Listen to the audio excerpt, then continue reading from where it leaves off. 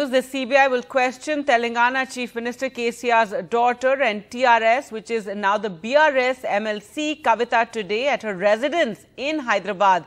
Deserted scenes were seen at MLC Kavitha's residence ahead of that CBI examination under the ongoing liquor excise policy case, the same case in which Deputy Chief Minister of Delhi, Manish Sisodiya, has been named. The CBI will record Kavitha's statement at her residence. According to party sources, the former MP from Nizamabad and daughter of KCR, Kavitha, has requested the party cadre and her supporters to not gather at her residence. As stated, she will be cooperating with the central agency.